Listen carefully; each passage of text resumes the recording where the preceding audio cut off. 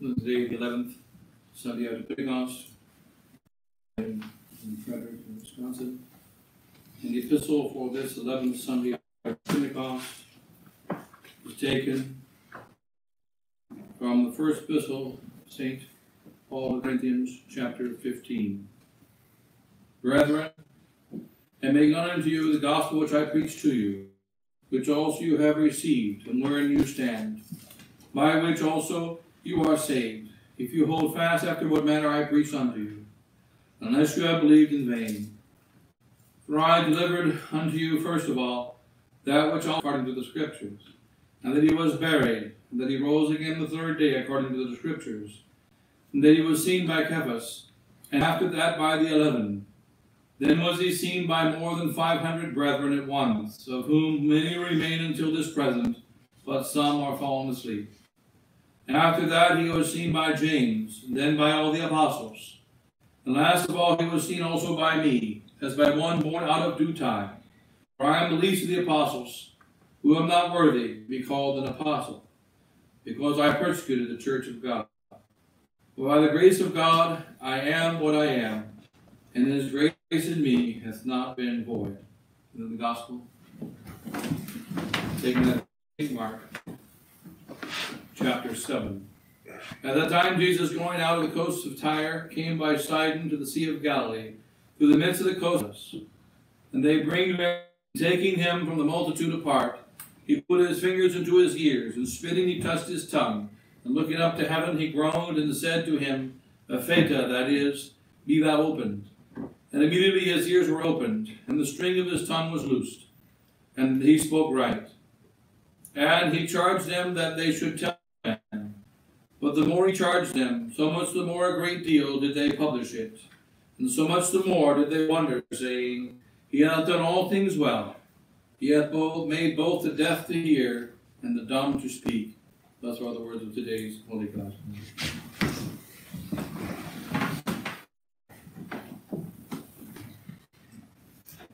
Father, Son, and Ghost, amen.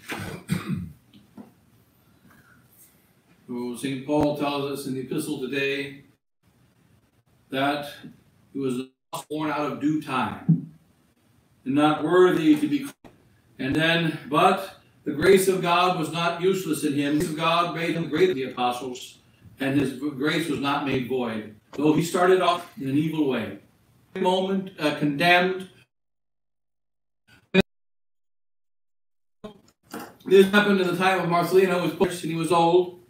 And then the emperor said, you will have to burn incense before the false gods. And they took the emperor, Marcellino, the emperor Maxentius under Diocletian, took Marcellino before him.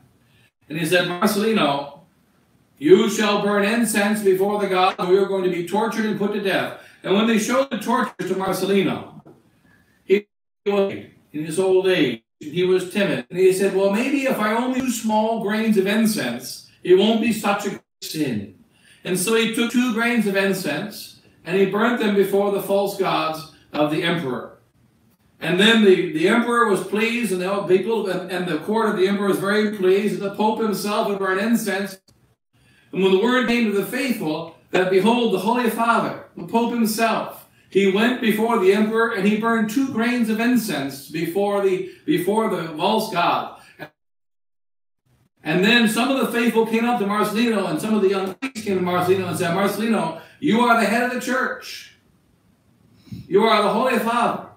And look at all the fathers who came before you. Over 200 years of popes, from St. Peter until yourself.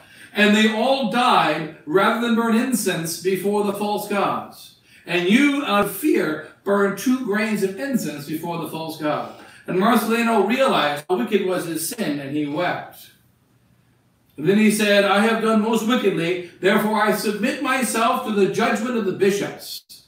And he called together the bishops that were in the area about Rome, and he said, I submit myself to your judgment. What are you going to do with me? What should be my punishment?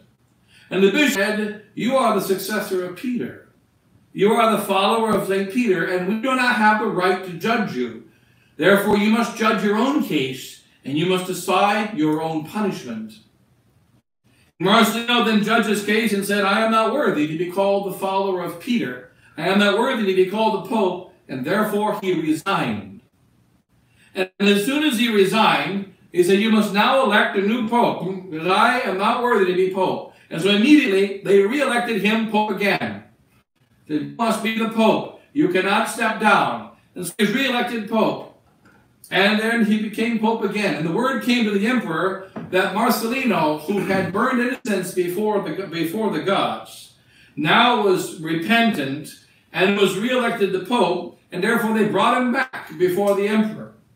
And this time, Marcellino said, I will not burn incense, and he was tortured, and then he was beheaded. But he knew that he would be put to death. Therefore, Marcellino said, remember, I am the unworthy follower of Peter.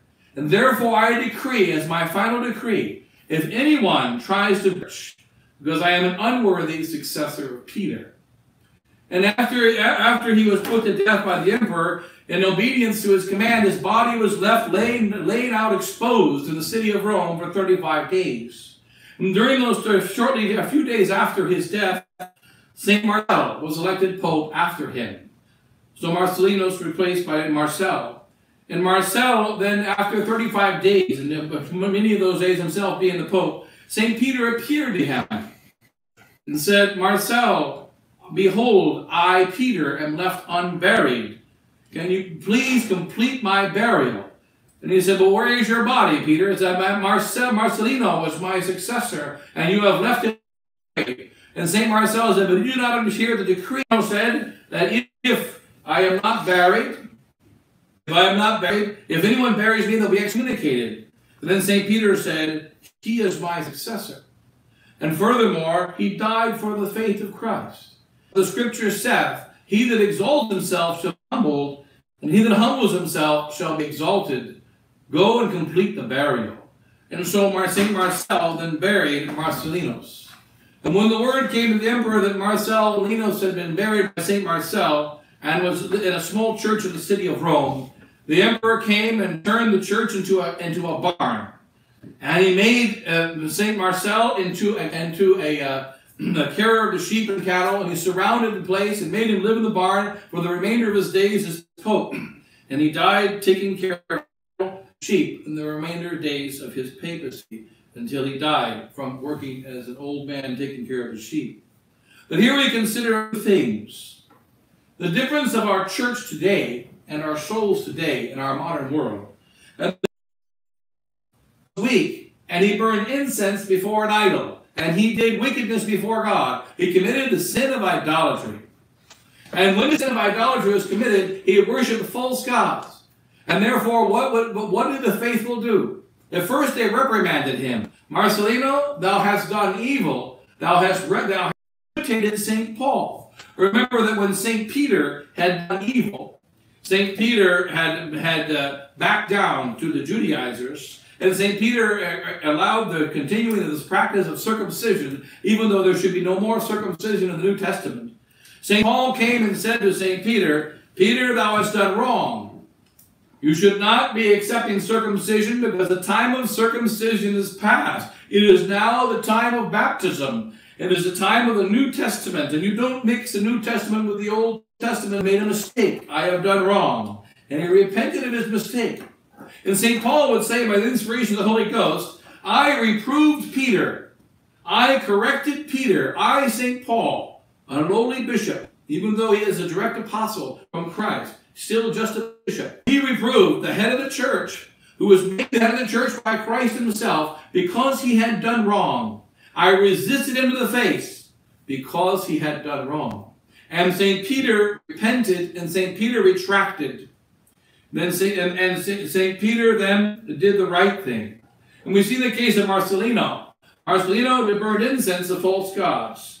He was the first pope to actually bow down before the enemies of God. And yet he still became a saint because he repented of his sin. But nonetheless, he was going to back down. And what did the people say? Marcellino, you have done wrong, particularly against the faith. It has been the practice. St. Evo of Chartres stood up against Pascal II, who did not become a saint. Pascal II did not die a holy pope. But Pascal II did back down when St. Evo of Chartres stood up against him and said, you are teaching wrong. You are accepting the error and the heresy of the Caesaropapism. The government has some authority over the church when it does not over the church. You must back down from your heresy. And so Pascal II did, because it was corrected by St. Ivo of Chartres. And then throughout the history of the church, whenever there is a public sin against the faith, then the inferior can stand up even against the Pope himself. But what do we do with that Holy Father? One of the great evils of sedevacantism, the problem of our times, is they say, well, the Pope is so wicked, the Pope is so bad, whether it be Paul VI when he became Pope, or now Jesus, who is so wicked, he is so bad, he cannot be the Holy Father. We reject him, he is not our Father. And yet we have seen popes, Pascal II, who never became a saint, Honorius, who died a wicked death. And yet these men were all accepted by popes and by the saints. And they were never rejected their papacy. They reproved them for their sins against the faith. They were reproved for their mistakes. And then they were given the opportunity to repent. The famous repentance of John the 22nd. Pope John the 22nd taught heresy. Happy because they did not have their bodies and other elements related to that doctrine, which are heresies of the church. And what did they do? The people attacked. They attacked the city of Avignon. At that time, not in Rome. He attacked the city of Avignon, would not absolve him of his sins, and then he repented and recanted his sin before he died. And the next Pope, Benedict, one of the Benedicts, Benedict the fourth or fifth, whatever number it was, made a dogma of the church against the heresy of John the 22nd. The souls in heaven are perfectly happy, and that John the 22nd had done wrong, but John the 22nd repented. But in all these times of history, John the 22nd repented. Honorius did not repent. Pascal II did not repent. St Marcellino did repent of the actual sin of idolatry. The Pope does that which is wicked, starting with St. Peter. And any other Pope until the end of time. Presently, we have Pope Francis. If the Pope speaks heresy, if the Pope does great evil, if the Pope goes so far as to burn incense before an idolater, before a statue, what St. Marcellino did, Francis did just a few months ago when he worshipped in front of the Pachamama inside of the city of Rome. He took the idol of a pagan and he prayed with the idol and he worshipped with the idol. And in this he imitated St. Marcellino. What is the duty of the priest and bishop and the faithful of the church? To correct. In St. Marcellino, not only did the priest correct him, but the faithful also corrected him. And said, Marcellino, thou art the Holy Father, and you burn incense before the false gods. With so many of your ancestors, starting with St. Peter, was crucified upside down. And so many saints. And yet you all of a sudden are not following the tradition of your ancestors. You're not following the tradition of the Holy Fathers that came before you. And Marcellino wept and repented, even so far as to resign. But his resignation was not accepted. They said, you must be re-elected him Pope Emperor. The same emperor, he was martyred.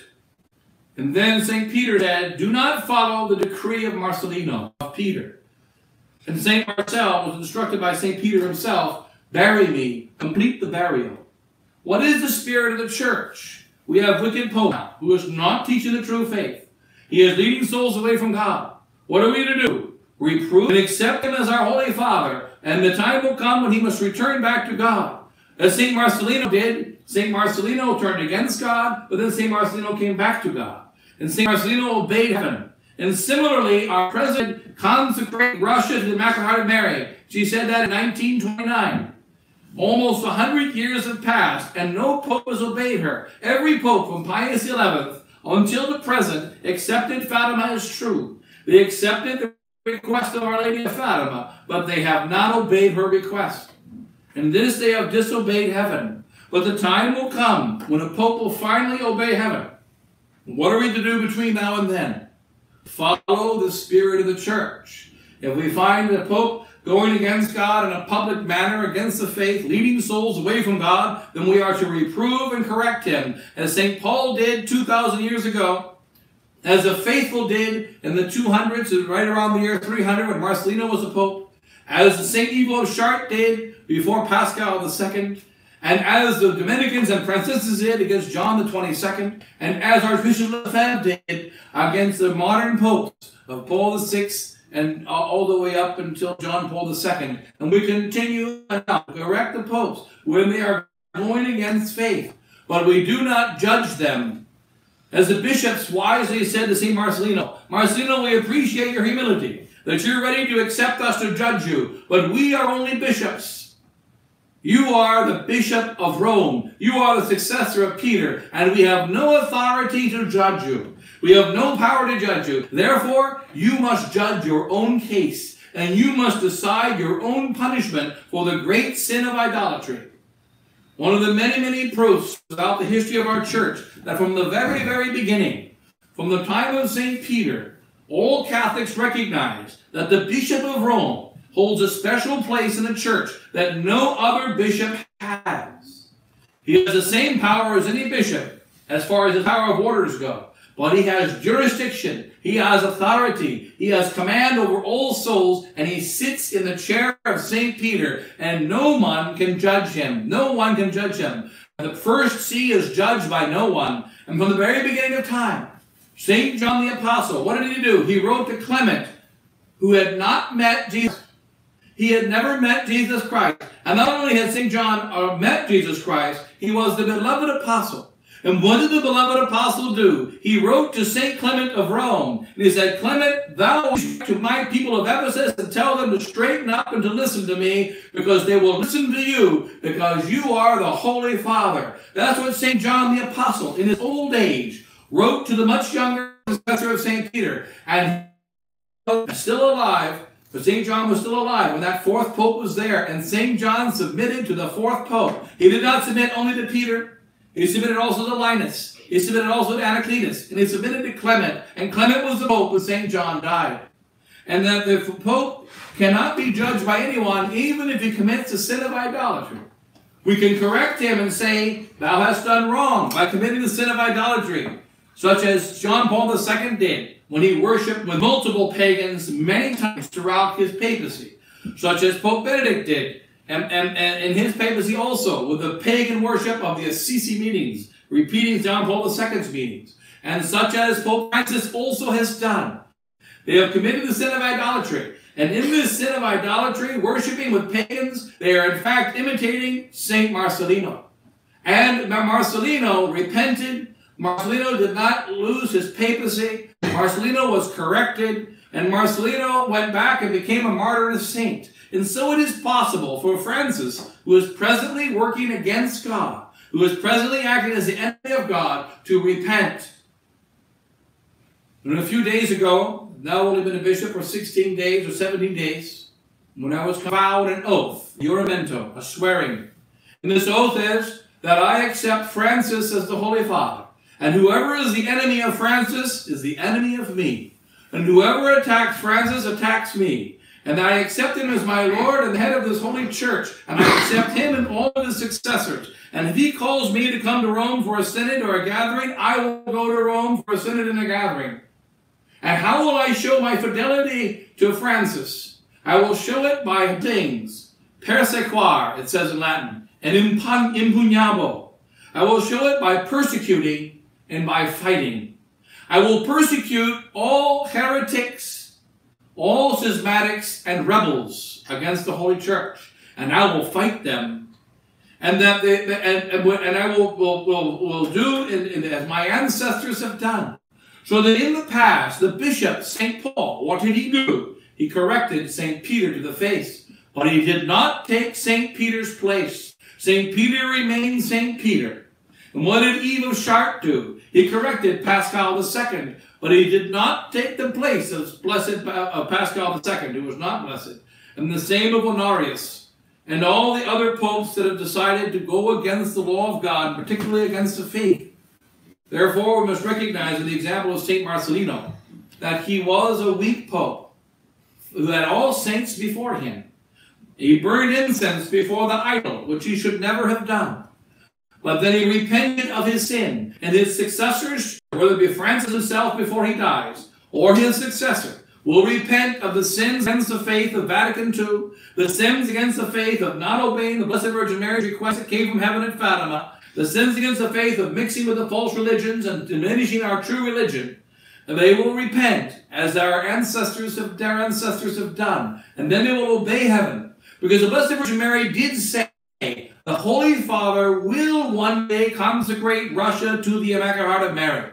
The Holy Father will do this, but it will be late. We're now 91 years late. 91 years ago was when the Blessed Virgin Mary said, 29, from Tui in Spain, today is a day when the Pope must 1 years have passed, but it shall happen. The Blessed Virgin Mary's prophecy will be fulfilled, and the Pope will one day repent for the sin of himself and the sin of all his predecessors from Pius XI, 1929, until today. He will consecrate Russia to the Immaculate Heart of Mary, and no one can take the place of the Holy Father in doing that. But we can imitate the faithful who chastised St Marcellino. They can also imitate the faithful who did not allow him to resign. One of the great sins of Benedict XVI, who's now no longer Benedict XVI, but Cardinal Ratzinger, one of his great sins was his resignation. He should not have resigned. When Marcellino resigned, they told him, no, you may have sinned. Repent of your sin, but you do not resign. The Holy Father is made the Holy Father. He is the Holy Father until he dies, and he should not resign. But the Benedict XVI did put Pope Francis in order to make it appear as though there's two popes. That's why Cardinal Ratzinger did what he did. And he must repent of that before he dies. And if he does not repent of it, he shall not save his soul. And he is now near death. Francis has taken his place. Francis is the Holy Father. And Francis is the one who must fulfill the request of Our Lady of Fatima. And that time will come. Meanwhile, we must be firm in our holy faith, follow the example of our ancestors, and recognize, as Solomon said, there is nothing new. The first pope to be scared and bow down to the world. Liberius did it. Marcellino did it, even though he would repent and become a saint. Honorius did it. Paschal II did it. John the 22nd did it. And many others. Similar sins in the history of our papacy. And yet the papacy continues to be holy. The Pope continues to be the successor of St. Peter. And the victory of St. Peter, it will come. It will come and it must come. In any case, let's persevere in holy faith and follow the example of our ancestors, and not any new ways or any great modern novelties, such as the new novelty that there is no Pope because he has sinned against the faith. And that we wait for them to repent and come back to God. God bless you all. In the name of the Father, and the Son, and the Holy Ghost. Amen.